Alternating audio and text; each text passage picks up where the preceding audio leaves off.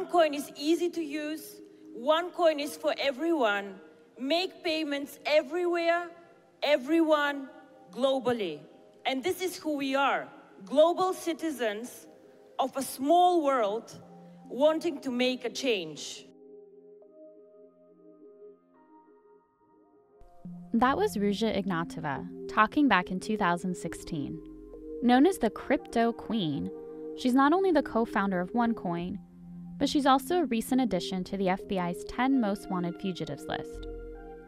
On this episode of Inside the FBI, we'll learn how Ignatova, through a company once marketed as the Bitcoin killer, didn't change the world, but instead robs investors of billions of dollars. I'm Monica Grover, and this is Inside the FBI.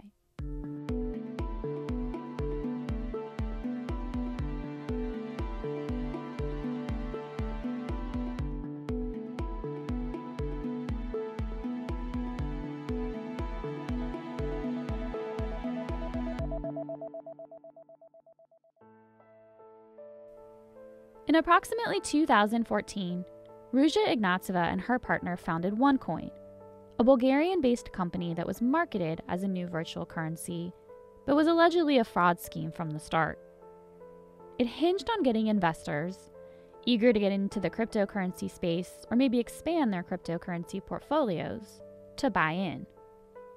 Ignatova used a number of tactics to gain investors. First, she targeted people who may not have fully understood the ins and outs of cryptocurrencies, but were moved by her impressive resume, OneCoin's marketing strategies, and the excitement surrounding cryptocurrencies.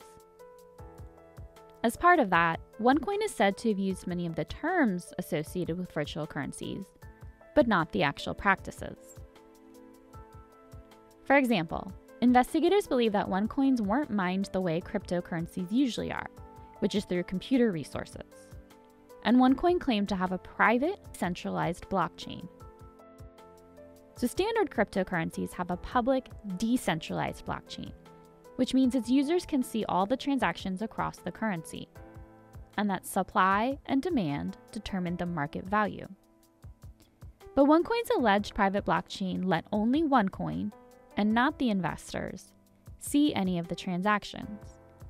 Basically, OneCoin, the company, served as the only regulator of the currency, and the value of the cryptocurrency was determined by the company rather than market demand.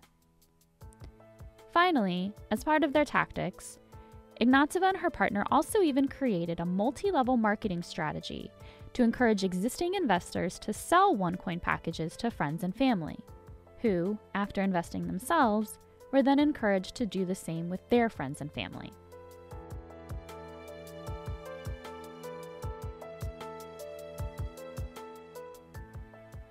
Ignatova succeeded in her scheme to recruit OneCoin investors.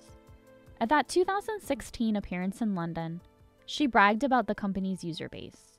You all know, since we mined our first coin in January 2015, our growth exploded. Sebastian and Kari showed us the numbers. Today, over 2 million users. Users means active users. Our database has easily more than 12 million entry points. But these 2 million are active users, and no other cryptocurrency has as many users as we do. But those users, and others that came on board in later years, had no real way to track their OneCoin or the transactions across the currency. At the end of the day, their OneCoin investments were worthless, and together, they lost the equivalent of more than $4 billion US. Just like with any type of scam, we always warn the public to be wary of secrecy. Any investment that is secretive in nature is probably a scam. Additionally, investing your money based on someone's personal talent or charisma, rather than underlying facts, is also a warning sign that you may be falling victim to a scam. On October 12, 2017, Ignatova was charged in connection with the OneCoin fraud scheme, and a federal warrant was issued for her arrest. Investigators believe she may have been tipped off that she was under investigation. She traveled from Sofia, Bulgaria to Athens, Greece on October 25, 2017, and has not been seen since. Ignatova is only the 11th woman added to the FBI's 10 most wanted fugitives list, which was created in 1950.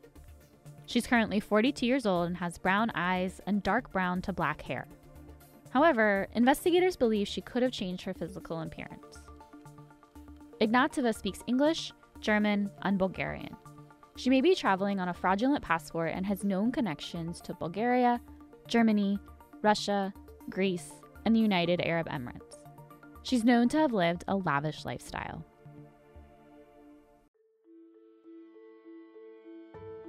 For additional information about Ignatova, including photos and video, visit fbi.gov/top10. If you have any information about Ruja Ignatova, contact your local FBI office or the nearest American embassy or consulate. You can also report tips online at tips.fbi.gov. Tipsters can remain anonymous. This has been another production of Inside the FBI. You can follow us on your favorite podcast player, including Spotify, Apple Podcasts, or Google Podcasts.